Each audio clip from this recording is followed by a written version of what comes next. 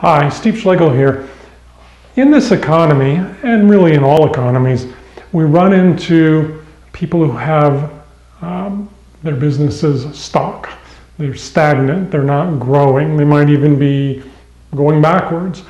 And they're looking for ways to get around it, to get past it, to overcome it, and to do better. Unfortunately, a lot of people just accept the fact and it's like, oh, there's nothing that I can do.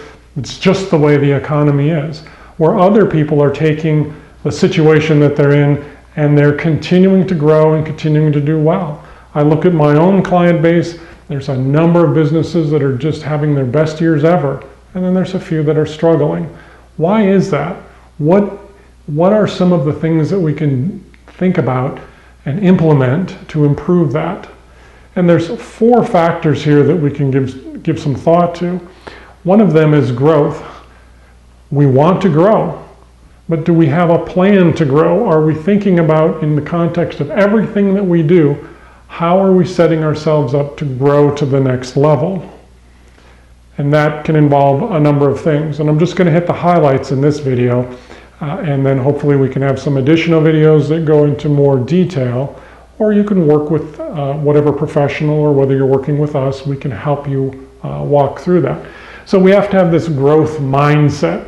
We're always trying to get to grow and to become better. And remember, that's not always just growing sales, because sales alone don't make you profitable. We're trying to grow the bottom line. Measuring results is the second factor. If you're not measuring what you're doing, you have no idea if each of the things that you're trying is working or not.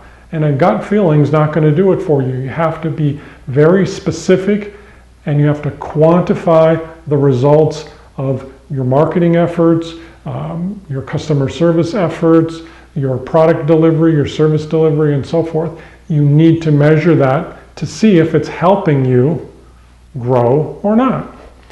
The third is a detailed marketing plan. Most people have a very fuzzy little marketing plan in their head, if anything at all.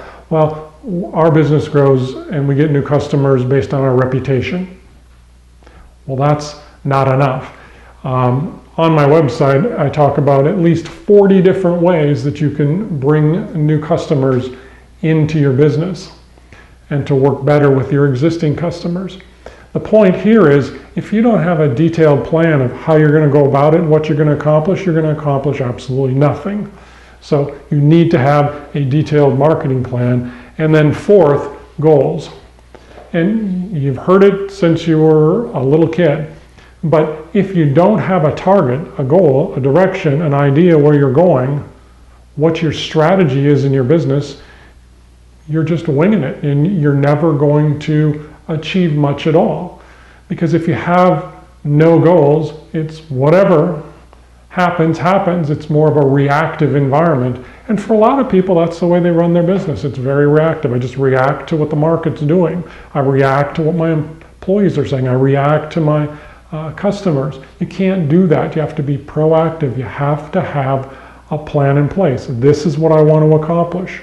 You know, one of the ways we think about that is when we start a business, the very first question we should be thinking about is, how do we get out of the business one day? We're going to sell our business someday, whether it's to our family or to third parties or whatever, but we need to think about, what do I want the business to look like 5 years from now or 10 years from now? Where am I going? And if you don't take these 4 concepts and apply them in your business, you're likely going to become stagnant and you're going to struggle and you're never going to accomplish what your dreams were. So be sure to do that.